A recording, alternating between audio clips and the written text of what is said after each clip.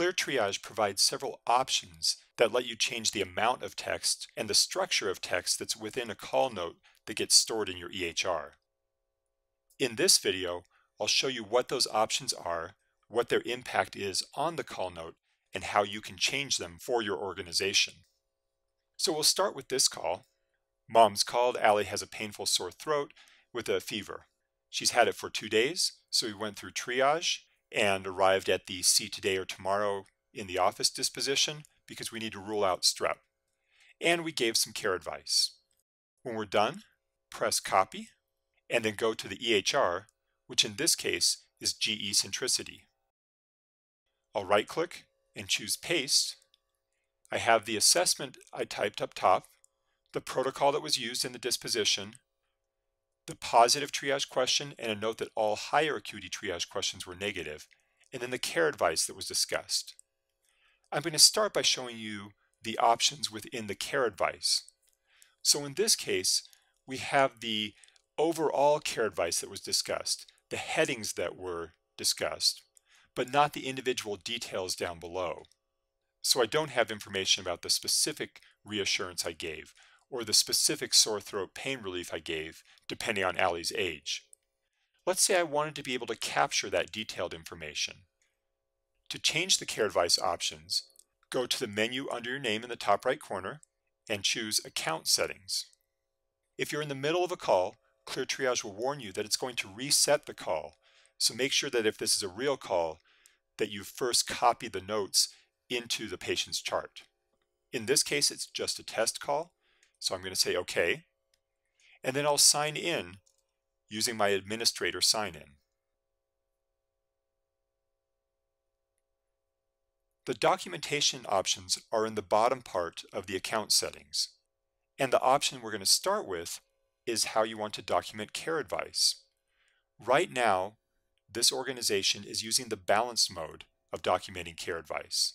So it's documenting which care advice topics were discussed, but not the full text of those care advice topics.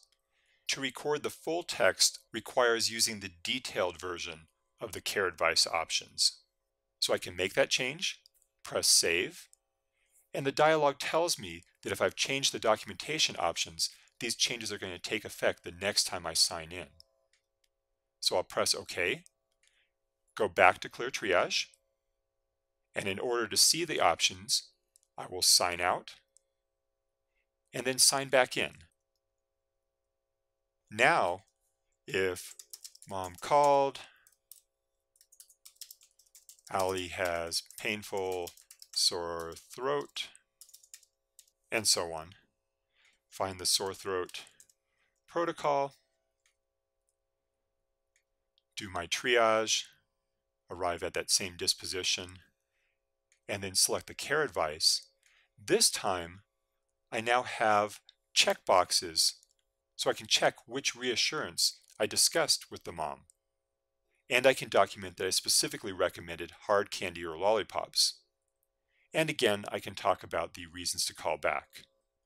I'll press copy, go to my EMR, I'll get rid of this text that we pasted in last time, and now when I choose paste, you'll see that in the care advice, I have that detailed information, the specific care advice that I discussed with the caller. There's one other option for care advice documentation, and that's a more concise version. Let's see what that looks like. So I'll choose account settings again. It's going to warn me once again that I'm going to lose that information about this particular call.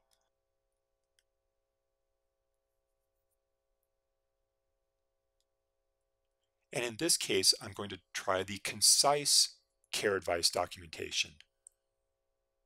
I'll save the changes, go back to ClearTriage, sign out so I can see these changes, sign back in,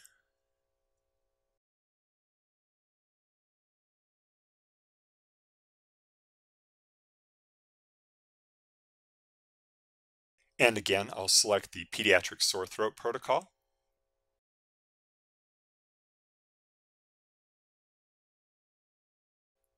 Select the same positive triage question. And now when I get to the care advice, there aren't individual checkboxes by each topic, but there are two checkboxes saying that I discussed appropriate care advice from the protocol with the caller, and that I discussed the reasons to call back with the caller.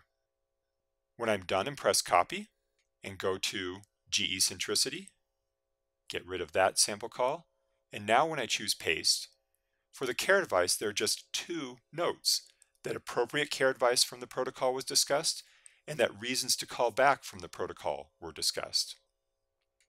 It's important to realize that these changes in the documentation options are not changing the care advice that you as the triage nurse are discussing with the caller.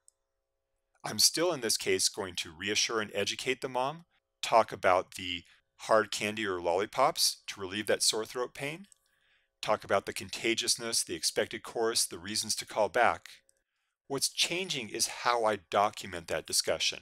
And that's a choice that you can make as a practice, as a clinic, as an organization. You'll want a policy as far as how you have chosen to document the care advice, and everyone in your organization will follow that same policy. The options that we're setting affect everyone in the practice. So it's important to get buy-in from the triage nurses, from the providers, from the rest of the care team that are going to use these call notes and decide what's the most appropriate documentation for your organization. So we've seen the three different options for care advice. Next, let's take a look at the two options that are available for documenting the positive triage question. We've been using one option where the nurse documents the triage process with a single checkbox indicating the first positive triage question. Let's go into the account settings.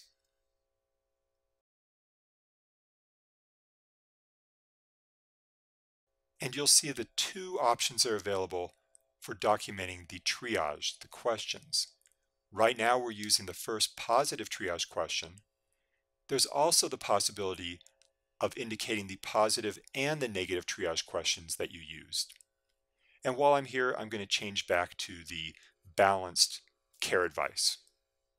I'll press Save Changes, get the reminder that I need to sign out and sign back in to see those changes.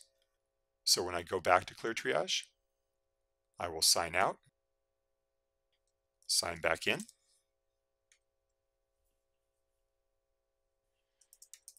Called, Allie has painful sore throat. I'll get that sore throat protocol. And now when I go to the Questions tab, you'll notice I have yes and no buttons in front of each question. So as I go through triage, I can indicate no on the pertinent negative questions, and yes when I get to the first positive question. Select some care advice again, and press copy. And now, when I go to my EMR, I will select this sample text, get rid of that, and choose paste. You'll see I have a different looking note. So I have that information, my assessment up top again, the question I used in the disposition. Now I have the positive triage question without a note that all higher acuity questions were negative, because I actually have the negative questions documented in the note. So every triage question that I press no in front of is here. If I'd chosen only to press no in front of some of those, only those questions would be here. And then I have the care advice I discussed. So that is the yes and no version of the triage questions, as opposed to the checkbox for just the first positive triage question. Those are the different documentation options available within ClearTriage, and how you change them in the admin menu in the top right corner of ClearTriage. Again, they don't change how you do triage, they don't change how you give care advice, they change how it's documented in your EHR. So make sure to select the most appropriate documentation options for your organization.